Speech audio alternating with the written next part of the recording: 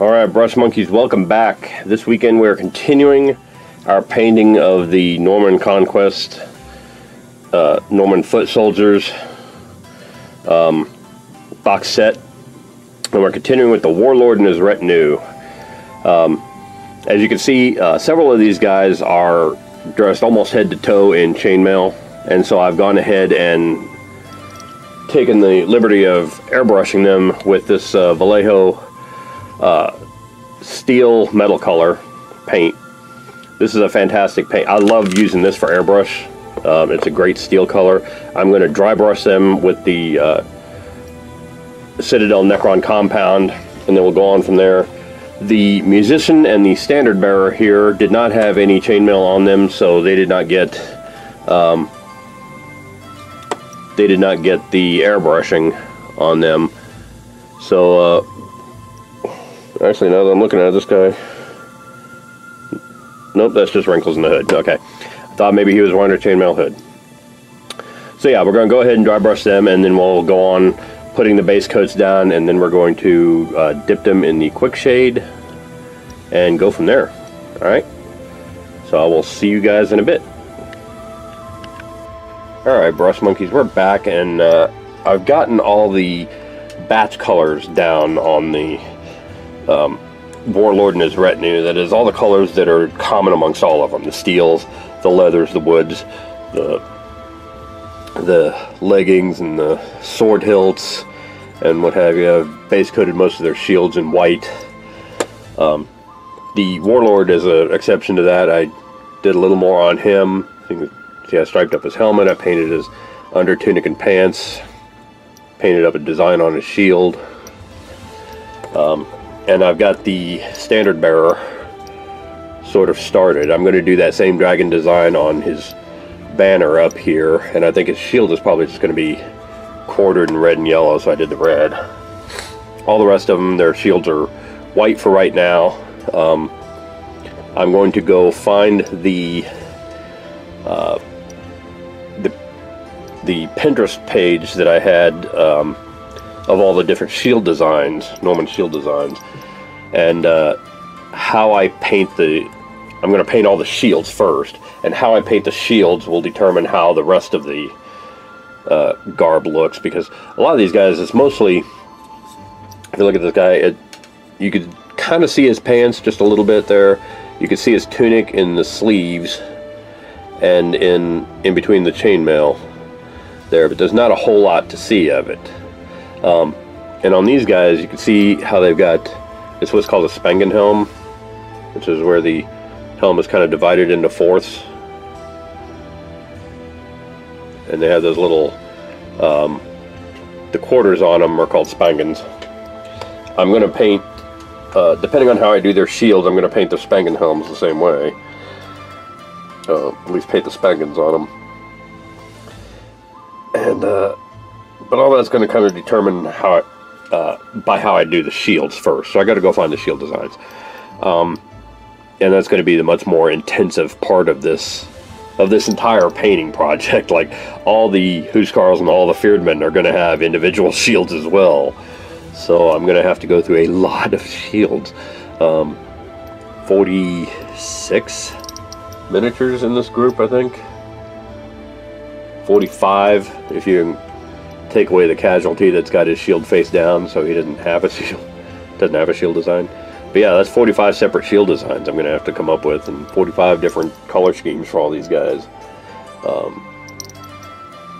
So yeah, I think I've got enough diversity in shield shapes and the research done to pull it off. It's just going to be a chore. So like I said, I'm going to go ahead and pause now here and go find my research on the shield designs, and then I'll come back and base all those, and then we'll take a look at the Army Painter Quick Shade dip and how to do that, and get these guys wrapped up. Alright, see you soon. Bye. Alright, so we're back, and I finished painting the personal heraldry of the Norman Warlord's Retinue here. As you can see, his champion and his standard bearer are both in his color, his heraldic colors. Just a little different designs on both of them.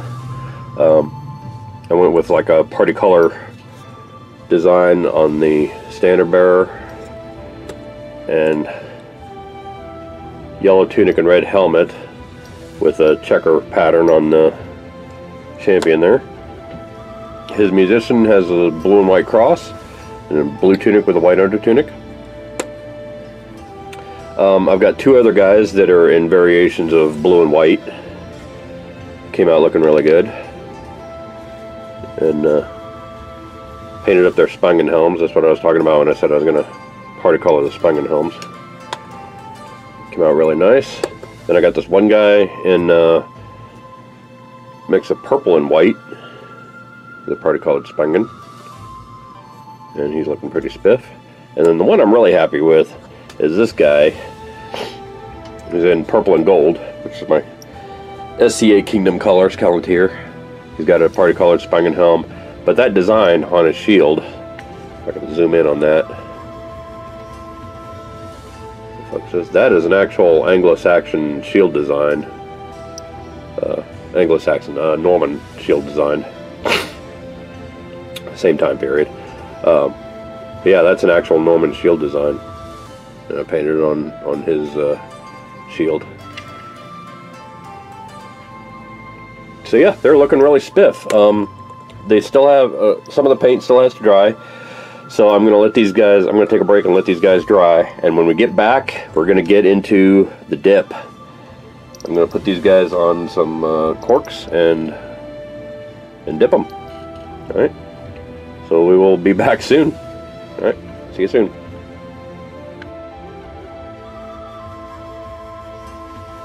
Alright, we're back, and it's about time to get into the meat and potatoes of the Army Painter Quick Shade Dip here. And unlike the dropper bottle one that I showed you with the last video with the casualties, that was an acrylic water-based version of their Quick Shade. This is actually a varnish-based version. If you dip a brush into this, you're going to need to clean it out with turpentine or something like that, as opposed to just water. And same with cleaning off anything you use to stir it with. So get an old stick, get something like that to do that. I'm going to do all 8 members of the Warlord's Retinue, but for right now I'm just going to start with the 4 I've got here on the sticks. And this has really got off a messy process, so make sure you put some newspapers or something down. I've got some newspapers down on the floor.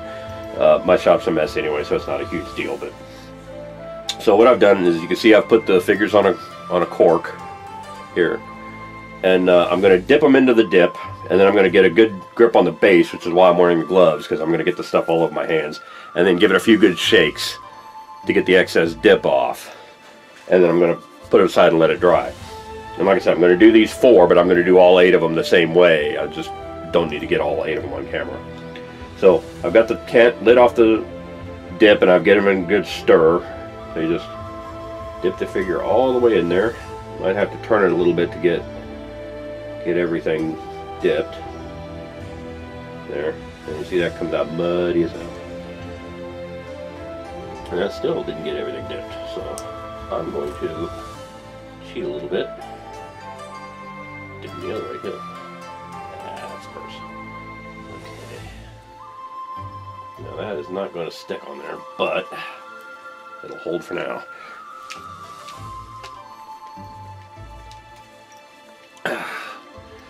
Give them a few good hard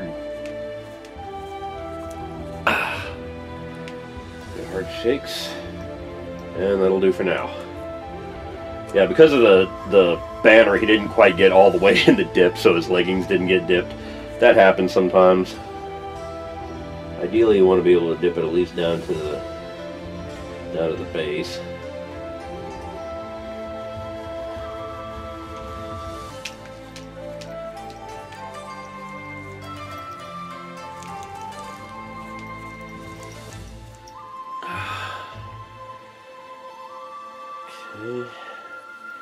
And there are going to be places, like on this guy, it pulls a little bit on the back.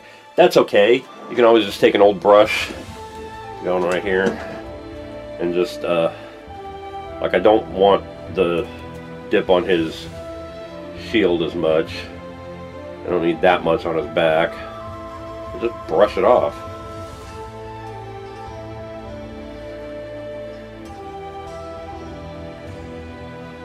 As long as you're doing this with an old brush, you can also just brush it onto the figure too. You don't necessarily need to like, dip it and then shake it off. You can just brush it right out of the can.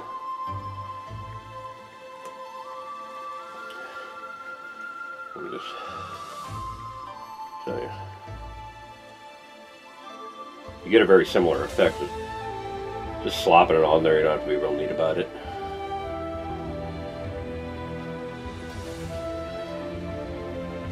If you don't feel like throwing it around, or you don't have a space that you can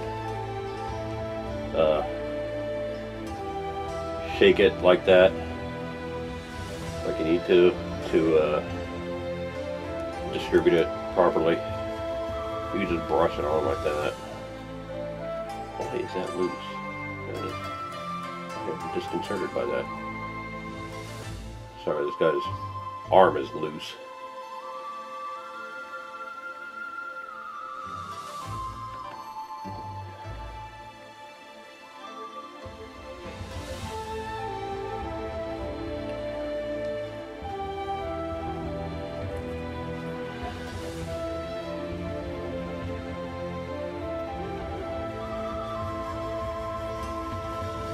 Yeah, either method, dipping or brushing, accomplishes pretty much the same thing.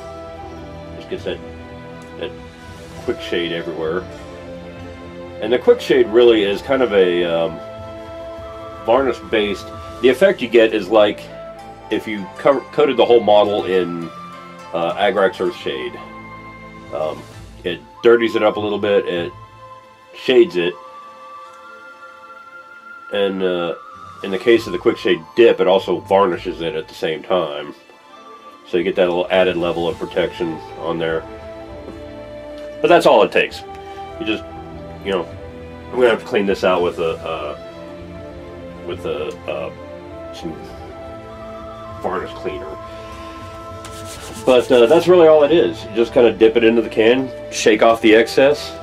In some cases, brush off the excess if there's places you don't want quite as much of the dip, like on the shields, you kind of want the pattern showing through there, so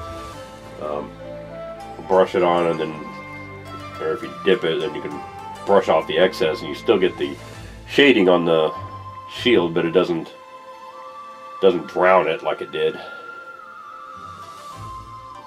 And this stuff, like I said, with the acrylic based brush on stuff, I probably didn't need to leave it for 48 hours, but I did. With this stuff, you definitely do need to leave it for 48 hours. It's going to take a long time for this to dry. But that's really all there is involved in it. It's just dip it, set it aside, shake it off, set it aside to dry, and give it plenty of time to dry before you matte seal it or do anything else with it. So these are going to sit for about 48 hours, and then I'll come back and we'll flock the bases and put on the tufts and that kind of thing, matte seal them, all that kind of thing to finish them, and then these guys will be done. But it's going to take a little while to get to that point. So I'm going to go ahead and pause here and do the other 4, and I got to get them on corks first, and then like I said, we'll let them sit and then come back and do the next step. Alright, so I'll see you then. Bye. Alright, brush monkeys, the dip has finally cured and set up, and I've hit these guys with a little bit of the matte seal, and looks like in a couple of places I may need to hit them again. They're still a little bit shiny in some places, but they're looking pretty good. They look kind of dirty, which is how they're supposed to look when they're done in the dip. There's a couple of places I kind of wish I'd wicked away some of the dip a little better, like the bottom of this guy's tunic and the banner here. But for the most part, they're all looking pretty good. So And like I said, I've hit them with the matte, the anti-shine already, so that's knocked some of the gloss off of it. And now I think I'm just going to go through and paint the base bands with the glue and go ahead and flock them. And then I think we'll be calling these guys done. So I'm going to go ahead and go touch up that matte seal in a couple of places and flock them, and then we'll come back and take a look at them and wrap this up. Alright, see you soon. Bye. Alright, brush monkeys, the bases are flocked and the base bands are painted, and I'm going to go ahead and call it and say the Warlord and his retinue are done, and they're looking pretty good. So I'm going to go ahead and wrap this up. Thanks for joining me for another week, and I will see you next week when we start in on the I think next week is going to be a palette cleanser, and then we'll start in on the Huskarls the week after that. So I will see you then. Bye.